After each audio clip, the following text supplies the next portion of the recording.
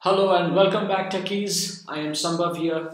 This is the fourth part of the matrix in R analytics. And till now, we have discussed about what is matrix, how to create them, how to add names to the dimensions, and perform some basic matrix calculations, and also how to access the values of the matrix. So, in this session, we are going to talk about apply functions, what is R bind, C bind, round functions, and then we will do some examples to have a better understanding of it. So if you have not seen my previous video, please don't forget to check them out, and also please subscribe my channel and hit the bell icon to get the latest updates on my new upcoming videos. So let's get started. So now let's start this session with these two questions. Find the average score in each subject and find the average score for each student. I'm talking in context with the student function. Student matrix. I hope you remember that we have created a student matrix in the last video. So if you have not done that, please go ahead and check it out. So this is my student matrix. Now I'm starting this video with two questions. Find the average score in each subject and average score for each student. That means I will have to find the average of first row, second row, third row, and the fourth row. Similarly, I'll also have to find the average of first column, second column, third column, and fourth column to find the average of each student, average marks for each student. Now, whatever method we have studied earlier, we can solve this question using those methods. But it will become really very tedious because I will have to find the average for each of the subject. That means physics separately. So I'll have to extract the values for the first row, then the values for the second row, third row, fourth row, and so on and so forth. So it will become really very difficult for me to actually solve this question using the previous methods. I'm not saying that it cannot be done. It can be done, but it will take a long time. Now, in order to solve this problem, we will use an apply function. Apply function is a very simple function, but a very powerful one. Apply function is mainly used to apply a similar function or a same function on all the rows or all the columns of the matrix. So when we are saying it is used to apply, let's say for example average, so we are going to apply the average function on each of the row, that is for physics, chemistry, maths, biology, or for each of the column, which is Ram, Shyam, Ramesh, and Suresh. That is what apply function do. Now if you look at the syntax of the apply function, you will notice that it has got four arguments: argument 1, 2, 3, and argument 4. This is a simple syntax. Now what argument 1 does is, in argument 1 you will have to specify the matrix name. That means you are going to apply function for which particular matrix. So in our case, in this example, you see we are going to apply it for the student. So argument 1 is nothing but the matrix name, and for this example it will be student. The second one is the argument 2. That means the function which you are going to apply has to be applied either on row or either on column. See, it is going to apply same or similar function on all the rows and all the columns. So you will have to give instruction to R that, here listen, I'm going to apply this particular function on each of the row or by column. Now the specification of the row and column can be done by using the numbers 1 and 2. If you are specifying 1, it indicates row, and if you are specifying 2, it indicates column. In fact, it will be more clear when we'll start doing practicals. Then the third, that means the function. Let's say for example, you have to find the total, the sum in each subject, or the sum of marks for each of the students. So that is a function. Let's say average, mean. You will have to use the function name, which is argument 3. Argument 4 is mainly used to handle the missing value. I hope you remember in the previous video also, and previous to that video also, we have discussed na.rm. So it is mainly used to remove the missing values. That is about the apply function. So these are the few questions which we are going to solve here. I have actually copied these questions here to save some time. Now let us see how we can do it. The question says find the total score in each subject. So let's say total underscore of subject. Now I am not going to extract the value for each of the row from the matrix. I'm directly going to use the apply function. Apply, and then I have the first argument. I hope you remember the syntax. Argument 1, 2, 3 and 4. The first argument is the matrix name. So the matrix name is student. Second is we have to decide whether the function has to be applied on row or column. So it says each of the subject. That means for physics, chemistry, maths, biology. That means for the row. And row is indicated by the numeric value 1. And then the function name. So I will give sum. Then the fourth argument is to handle the missing value. So na.rm is equal to true. Now if I execute this, I will be getting the result. Let me select this part. So you see, for physics the sum is 148. That means 50 plus 45 plus 23 plus 30 is nothing but your 148. Similarly for chemistry, 60 plus 35 plus 29 plus 35 is your 159. So that is how the apply function works. Let's try solving the second question. Find the total score of each student in every subject. That means what is the total score by total score of Ram for all the subjects, total score for Shyam. So total of student, right? And then I will use apply. Now guys, please understand, in the previous videos we have discussed about accessing each of the row and then applying the function, sum function, mean function. That would have been really painful to solve this particular problem, but it can be easily solved by using the apply function. So again, the first argument is nothing but your matrix name. Now this time I have to apply it for every column, the sum of every column. So I'll give 2, and then the function is still the same, and na.rm is equal to true. So if I execute this, I will be getting the result. So that is executed. And see, Ram total is 50 plus 60, 110, 110 plus 70, 180 plus 80 is 260. So you got 260. Similarly for Shyam, Ramesh, Suresh, right? The third question is find the average score in each subject. Average of subject. So what we'll do, apply. Now again the matrix name student, student, comma, for each subject. That means again row wise. So 1, comma. Now I have to find average. So I'll use the function mean, comma, na.rm is equal to true. Now let's get the result and see. The average of physics is 37.000, chemistry is 39.75, maths is 60.0, and biology is 56.66. Now find the average score for each student. Average for the student, let's apply, and student comma 2. Now because this time I have to apply the mean function on every column, because for every student, that's what the question is, and then I'll use the mean function, and na.rm is equal to true. Now let's execute this, and average underscore student. So you will get what is the average for each of the student.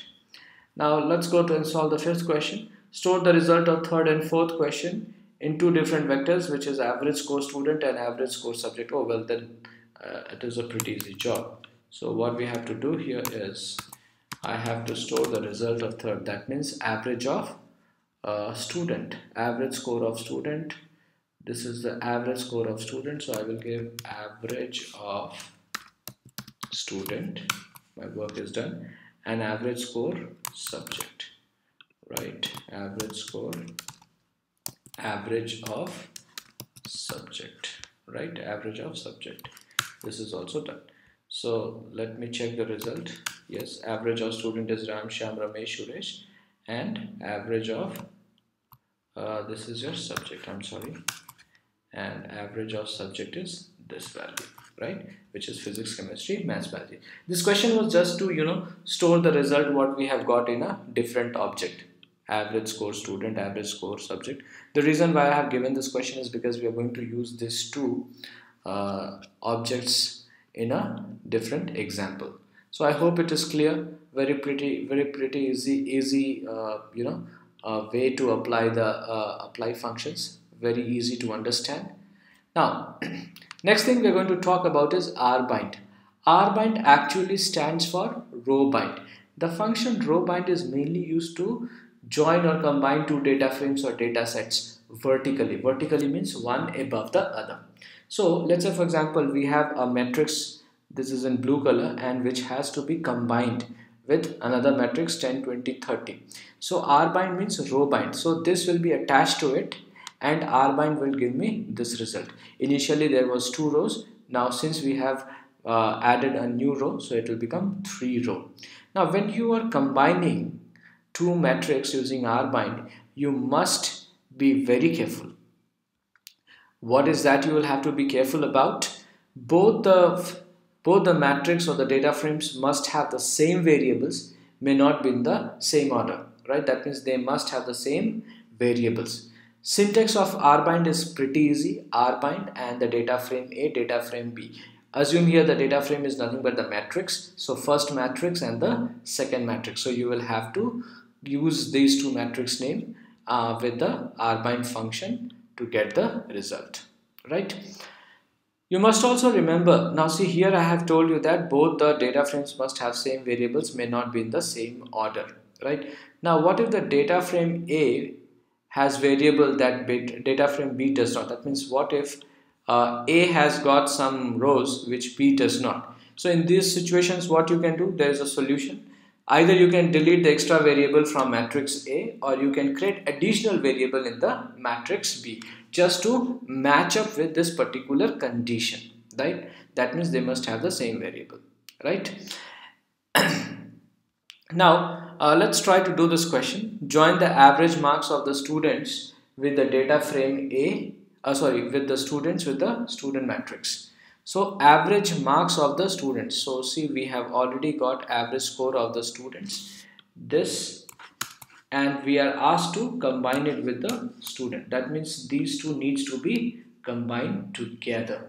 These two needs to be combined together. So what we are going to do, we will be using an R bind. We will be using an R bind. Let me copy this question. Let me copy this question here and add a comment. Now what I'm going to do is I'm going to create a new variable. Let's say average underscore score underscore, let's say for example class, right? And I will use an R bind, and inside the R bind I will have to just specify both the matrix names. So it is student comma average marks of the student with the student matrix. Average marks of the student is this value which we have already calculated earlier.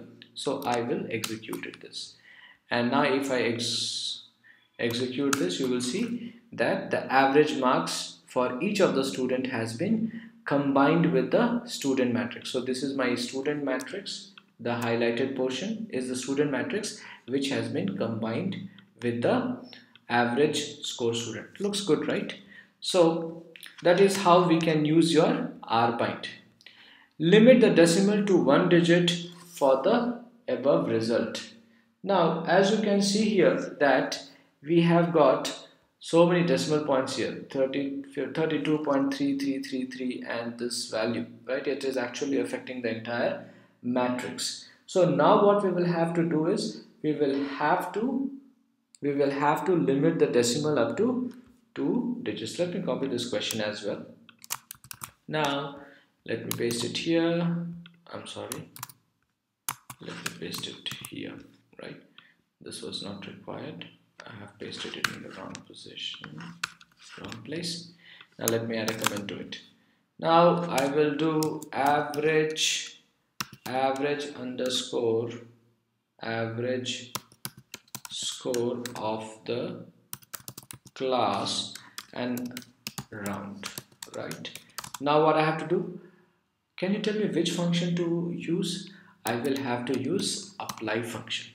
You remember apply function? It is used to apply similar type of functions on all the rows or all the columns, right? So here I am going to apply and now what I'm going to do, I have to specify the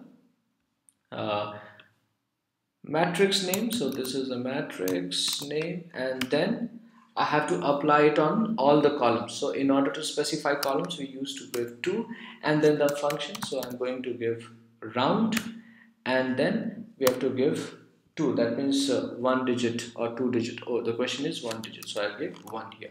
So now if I execute this piece of code and re-execute it, you see it is actually rounded up to a single digit.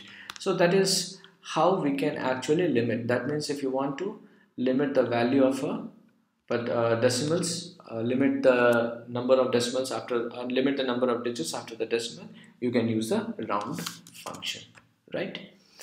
Now let's go to the next one, which is nothing but your cbind. The function cbind is used to combine two matrices or the data frames horizontally. That means, let's say this is the first matrix and this is the second matrix. So if I want to combine them, I can horizontally. That means we are now going to increase the columns. In the previous case, when we were talking about the rbind, we were actually combining vertically. That means we were adding rows. Here we are going to add columns. Now the same conditions apply. Both the variables must have the same variables. Sorry, both the data frames or the matrix must have the same variables. May not necessarily be in the same order. So this is a syntax very much similar to the rbind. Just we have to give rbind data frame A, data frame B separated by comma, that is matrix 1 and matrix 2. So we have a question here to solve.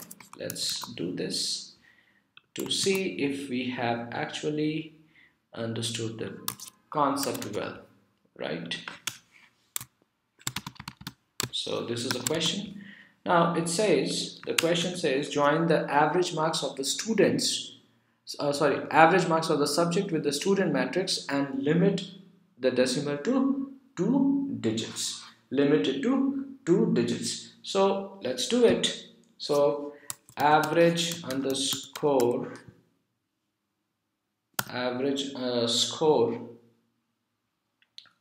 and what we have to do, we have to find the average.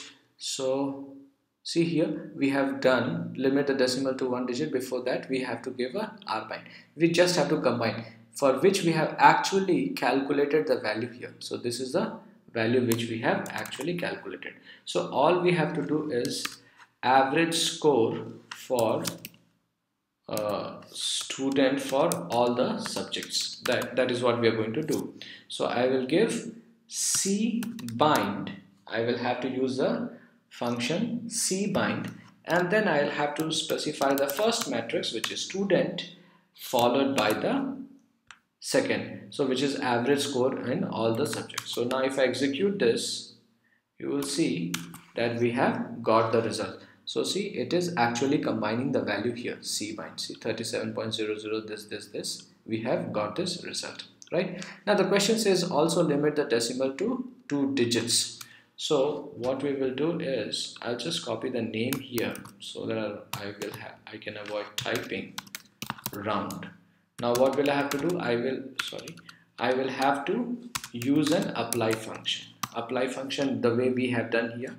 Sorry, it is apply, typo, and then I will have to apply the function on this particular matrix, because that is a resultant. This is a resultant matrix, comma 2 comma round comma 2, right? Now if I execute this, it should give me the result. Wow, so we have got the result. So this is how we can actually use rbind and cbind very easily. So I hope this concept is clear. So in this session we have studied about how to use apply function, which is mainly used to apply same or similar function on all the rows and columns. Then we have seen the syntax and we have followed these, we have solved these questions. Then we have talked about rbind, which is mainly used to bind or combine the rows, that is combining the matrix vertically. This is the syntax of it. And then we have the column bind, which is nothing but combining the matrix column wise. That means it is a horizontal combination. I hope these concepts are clear to you. Thank you so much for your time, and I hope you have enjoyed learning from this session. And if you have any questions, please feel free to ask me in the comment section. Please don't forget to subscribe my channel and hit the bell icon. Thank you so much for your time and patience, and you have a wonderful day ahead. Thank you guys.